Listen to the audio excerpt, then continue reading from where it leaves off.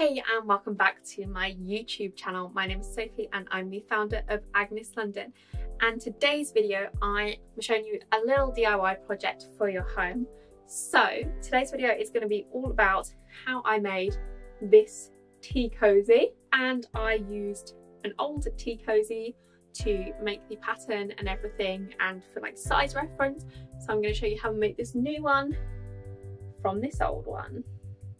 This was a really straightforward project, and if you are a beginner sewer then there is like really not much sewing involved. This is a great one for you, and also it's a good one if you don't have a lot of space and doesn't use that much fabric, as you can see. So if you have nice fabric that you just want to use up, then this is a good project for that. So for this tea cozy I use this really nice Sophie Allport fabric, the hearts on it that I purchased on their website. I also used a cotton waffle for the lining from the inside, and in between the outer and the lining I've got some eco-friendly wadding as well, which I will pop in the description box below, obviously to try and make it as insulating as possible. So yeah, let's jump straight into the video and I will show you how I made this tea cozy. Started off by tracing around the existing tea cozy onto some paper and just like tracing around the curve and the straight line at the bottom, and then just checking the measurements as well. So I took like the height of the tea cozy, the measurement all the way around the edge, and also the width across as well, because the tea cozy I was using seemed to be a little bit narrower at the bottom and like wider halfway up. But when I checked these measurements that wasn't the case. So just drawn a straight line at the bottom and then mark the halfway point, and then drawn the height on from that point, and then I'm going to draw in my curve and checking my measurements as I go along. In order to make sure that the tea cozy is like equal on both sides, I've just folded it in half down that halfway point I'd drawn in. So I will focus on half the pattern and then cut it out, which will give me the whole pattern. So I'm just adding in my 1 centimeter seam allowance all the way around the edge of the curved edge. I haven't added any seam allowance onto the bottom because I'm going to bind this hem, so I don't need to add any extra. And as usual with all my patterns, just putting as much information on as possible and then cutting it out. And as you can see, that's my tea cozy pattern, nice and easy. And I've just marked on a point at the top where I'm going to add a hanging loop as well. I'm just cutting out the heart fabric. I'm also cutting a small strip for hanging loop, roughly 3 centimeters wide and about 10 centimeters long. Then I'm cutting around the wadding and also the lining fabric as well. So I have 3 fabrics in total, 2 pieces of each.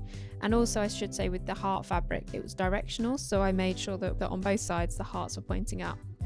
I also cut out some bias binding, which is 4 centimeter strips that I cut on a 45-degree angle to go around the bottom of the hem. So then to just sew it together, literally all I'm doing is just straight stitching around the edge of the curve on all 3 pieces, so on the wadding, the lining and the outer fabric. For the hanging loop, I've just sewn the strip of fabric together, folded over, and then I'm using a safety pin to turn it the right way around. And I'm pinning this in place in the top center of the curve of the outer fabric. So that's my hanging loop, just pinned it in place, and then I'm going to sew around the outside curve of the heart fabric, enclosing the loop in it. And then to attach the strips of bias binding, I'm just stitching them together at a 45-degree angle. And then I'm going to go over to the iron and I'm going to pre-press them as well, which will make them much easier to sew. So next up, I'm just snipping all the way around the curve of the fabric, just to make sure that when it opens up, it opens out a little bit smoother. And I'm just cutting down the seam allowance of the wadding to make sure there's just a bit less bulk. I'm just going to put the wadding first inside the outer fabric and then the lining as well. So all the seams are going to be enclosed. So I decided to overlock the bottom edge. If you don't have an overlocker, you could zigzag stitch, you could straight stitch, you could do anything just to secure those 3 layers of fabric together. This just makes it a bit easier when it comes to doing the binding.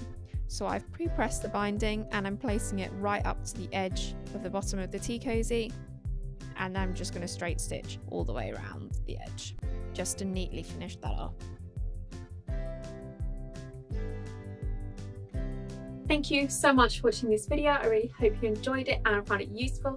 If you do try out this method and make your own tea cozy, feel free to tag me in your pictures at Agnes London, as I would love to see them. And let me know what you thought. I'm actually going to do another video as well coming soon where I'm making a KitchenAid cover from the same fabric. So if you like home DIY videos, make sure you give this video a thumbs up, leave me a comment below to let me know what your thoughts were, and subscribe to my channel so you never miss another video like this. Thank you so much for watching. I'll be back next week with another video.